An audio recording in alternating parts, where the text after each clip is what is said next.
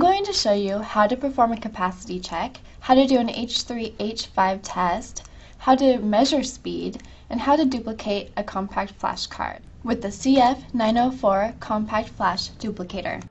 I'm going to load my source into the first port, and I'm going to load my 3 targets into the remaining ports.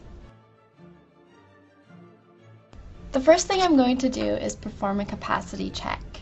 In the menu option, I scroll down to number 4, Capacity Check. Click OK to perform your capacity check. The capacity check is a quick test to make sure all your target flash are working. All 3 of the compact flash passed the capacity check. Next, we're going to perform an H3 and H5 test to test for bad sectors. Under the Utility menu option, scroll down to number 3, Media Check.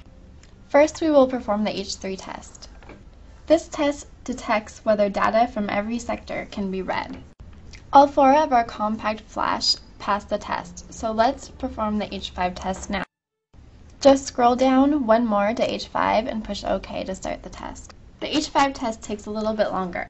This test reads and writes to the compact flash, testing for bad sectors. Also, the H5 test only tests the target flash. It looks like all 3 of our target compact flash cards passed the H5 test. Next, we want to check the read and write speed of our compact flash. Under the Utility menu option, scroll down to number 2, Measure Speed. You can see the read and write speed of the first target in port number 2. To view the read and write speed of your second target, scroll down again to port number 3. Now it's time to copy the data from our source flash. From the first menu option, just push OK to copy. At the top right corner of the display screen, you can see that we have 1761 megabytes of data to copy. The time it takes to copy your data depends on how much data you're duplicating and the read and write speed of your flash.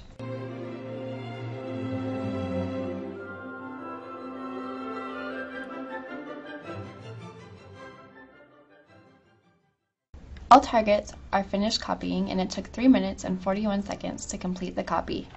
I just showed you how to perform a capacity check, how to do an H3 and H5 test, how to view read and write speed, and how to copy your data. This video was brought to you by UReach USA.